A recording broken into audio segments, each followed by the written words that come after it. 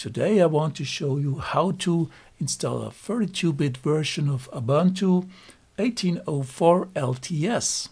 There is no official ISO for Ubuntu 18.04 with 32-bit support, but you can find another way to install a 32-bit installation of Ubuntu 18.04.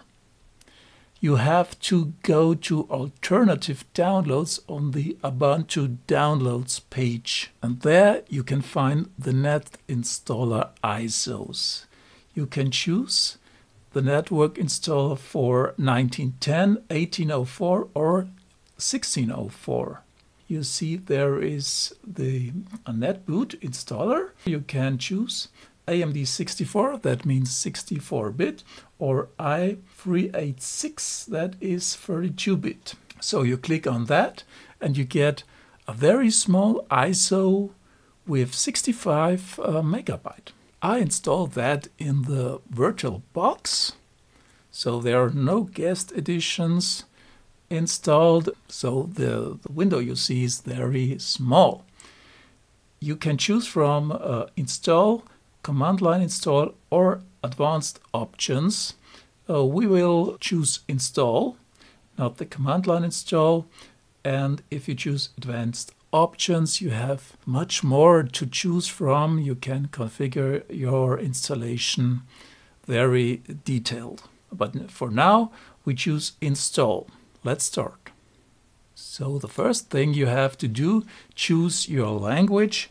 In my case it would be German, but for this installation, because it's on my English channel, I choose English. Where is your location? So you can set your time zone. I choose United States. Now you have to configure the keyboard layout. So in my case, as I said, it's Germany, and I don't want to detect the keyboard layout. I want to have a list, and so I choose no. So I have to search for Germany now with the arrow keys. Here is German, as you see, and now there are some options here, German or Macintosh, no dead keys. I choose German. So it's building up the network at the moment, DHCP. Now you can choose a name for the host. I don't change that. You can choose every name you like. Continue with the arrow key. And now we're done.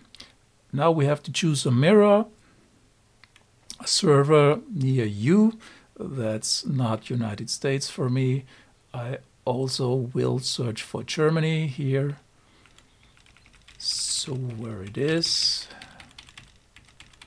here's Germany. So and this is the server and it's okay, so I confirm with enter. There is no HTTP proxy information needed for me now, so I continue. Now it will install additional components we need for the installation. As I said, there is nothing on the ISO. All have to be downloaded from the internet, and this is what's going on now. For example, the partition manager and other things we need for the installation process. So now I have to choose a name for the new user. That's me. Let's say I'm Joe. Now I can continue, and now a username for the account. Let's say that's again Joe. A password for the new user. You can show the password in clear if you want to ensure that there are no typos. Continue. You have to re-enter the password for verify. So now we can continue again. You enter a password that consists of less than 8 characters, which is considered too weak. Use the weak password. Yes, if this would be my real computer, my production machine, I would choose another password that's longer than 8 characters, but here for the system on the virtual box, it's not necessary. It's only for testing purposes and for this video, so I say yes. Based on the physical location, your time zone is Europe, Berlin. Berlin, is that right? Yes, that's right. So now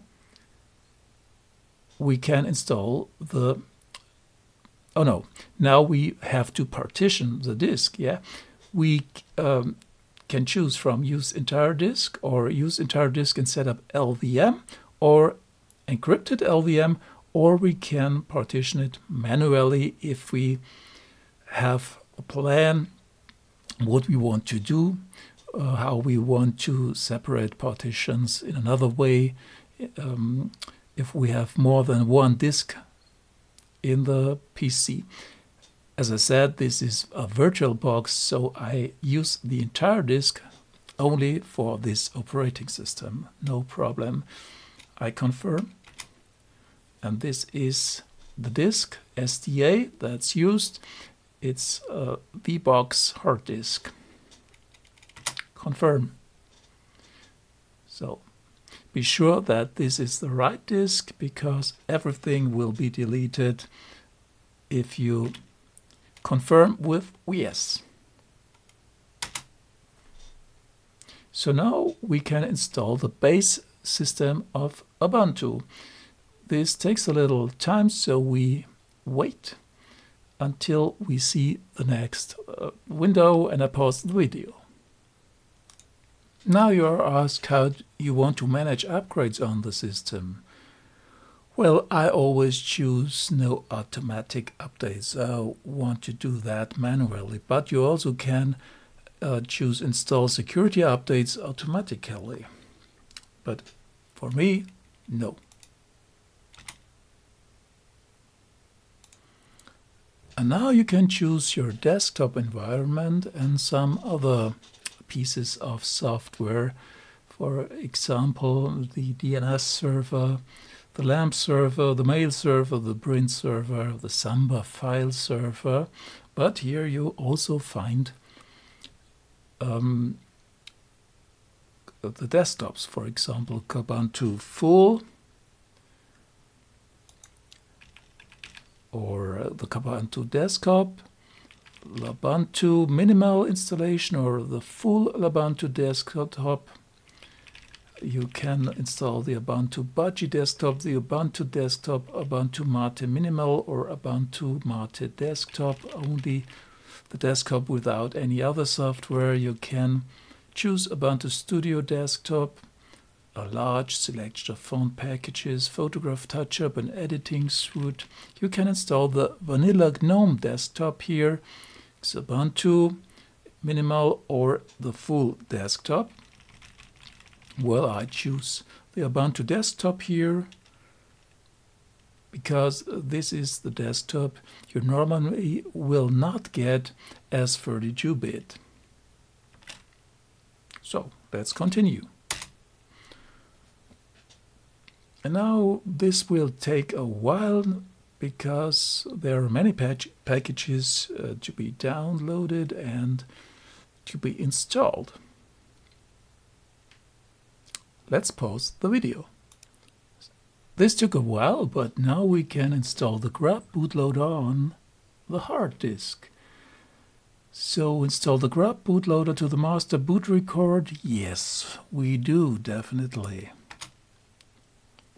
Now it's installing the grub bootloader, update grub. Now finish the installation. Is the system clock set to UTC? Yes, it is. And now the installation is complete. Be sure to remove the installation media, CD-ROM or a stick, so that you boot into the new system rather than restarting the installation. Yes, I know that, so I can continue. Now you can see the login manager. Here is Joe. I click on that, type in my password. All right, now we can sign in. Here you can choose if you want to use Ubuntu on the Xorg display server or on Wayland. I want to use it with the Xorg display server. Sign in. So now we're in Ubuntu 18.04 LTS, but this is a 32-bit version. Now we go into settings to see if that's right.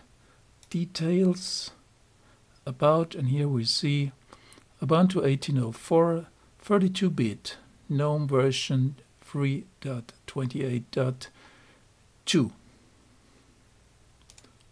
Well, I hope this video could help you a little bit.